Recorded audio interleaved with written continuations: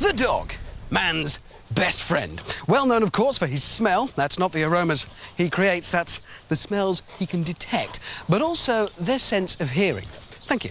Now, human beings can hear noises of up to 17,000 hertz. Dogs can detect noises of up to 100,000 hertz.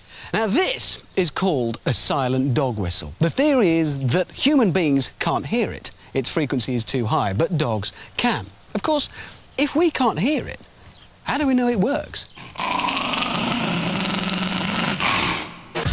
To find out, we armed one brainiac with a whistle and let him loose in the park.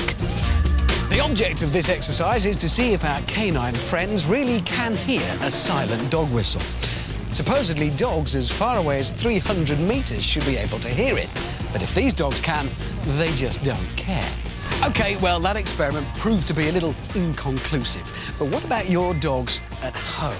If they're outside, go bring them in now, because throughout this show, we're going to be playing high-frequency sounds that you can't hear, but your dog can. So if they start to act a little strange, you know what's doing it. Now, to make this easier, you're going to see this on the screen every time we play the sound. Now, if you haven't got a dog, don't worry, because most household pets will react to this noise. If you've noticed your dog or cat's ears pricking up more than usual during the show, that's because of our Brainiac experiment. Every time this symbol appeared, we've been playing a high-frequency sound that only they can hear.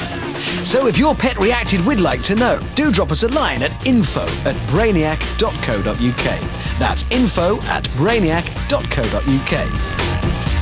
However, if your cat or dog has crapped on your brand new sofa, it really wasn't our fault.